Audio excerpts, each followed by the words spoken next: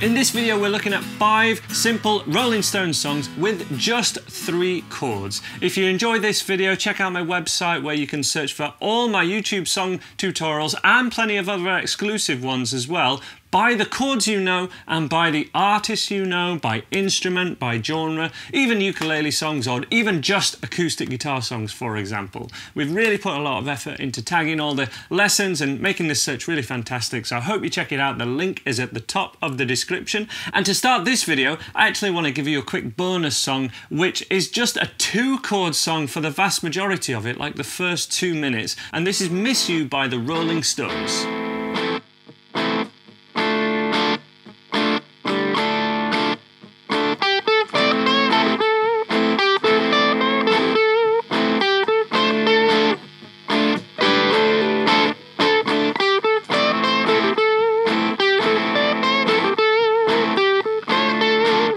That song uses just the A minor and D minor chords in the fashion that I played it there for the first 2 minutes, so definitely give that one a go. But the rest of these all have 3 chords, starting with perhaps the Stones' first breakthrough hit. This is Satisfaction.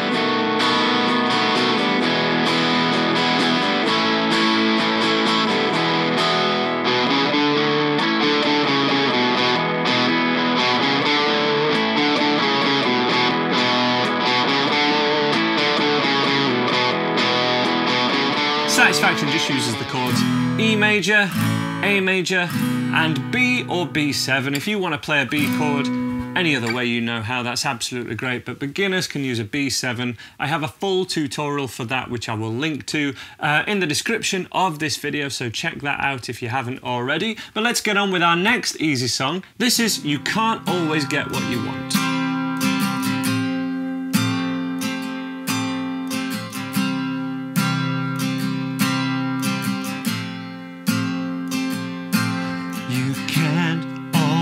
Get what you want.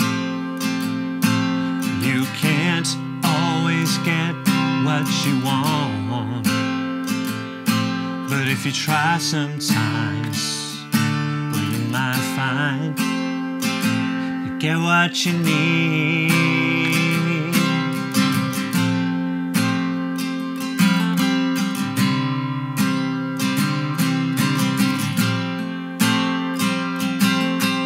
The original recording is in a different tuning and can be quite more complex than this, but we can do a basic version of this just with a G major chord, a C add 9, and then an A major chord, which would take us through the vast majority of the song. Again, I have a full tutorial exactly how to do that, which I will link to in the description below. The next song we're looking at is Midnight Rambler, which just uses 3 chords. Without a capo, it would be a B chord, A major and E major.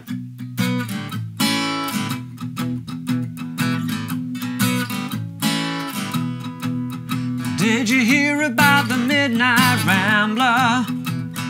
Everybody got to go. Did you hear about the Midnight Rambler? The one that shut the kitchen door.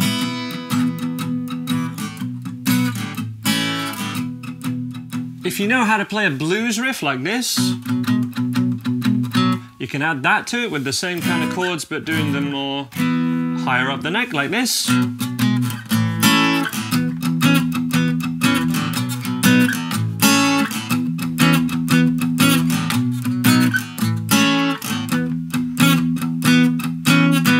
And if you're not comfortable with bar chords yet, just stick a capo at the 2nd fret and we can play it with A, G and D, and even add that little riff in.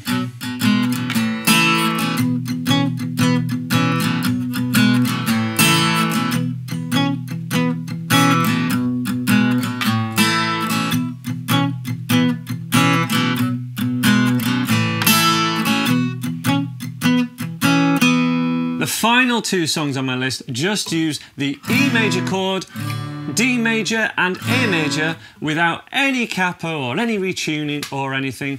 And we're going to start off with The Last Time.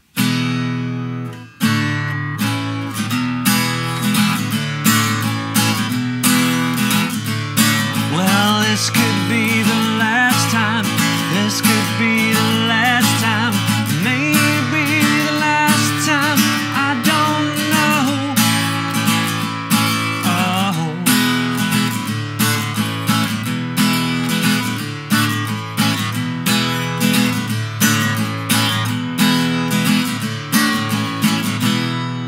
This final song is called Not Fade Away, and it again uses those same 3 chords, E major, A major and D major, but it uses them in something called the Bo Diddley rhythm, which is named after the guitarist Bo Diddley, and he had a song called Bo Diddley which had this same rhythm, and the Rolling Stones kind of based this song on that Bo Diddley groove, and it goes like this.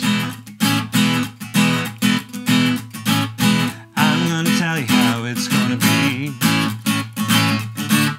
You're gonna give your love to me. I'm gonna love you night and day. Love is love and not fade away. Love is love and not fade away. Now that Bo Diddley rhythm is quite tricky. It's really at an intermediate level.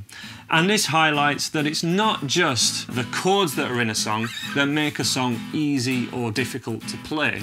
There's a lot more things going on, and I really believe in the philosophy that if this is something you're struggling, if you haven't got many songs that you know all the way through, or you can't play along to original recordings, or if you're just getting started really, learn songs with fewer chords in them and get those chord changes really nailed, and then build up all these other skills that you need, like rhythm, strumming, knowledge of where the song's going to go, like song structure and using different chord progressions in a song.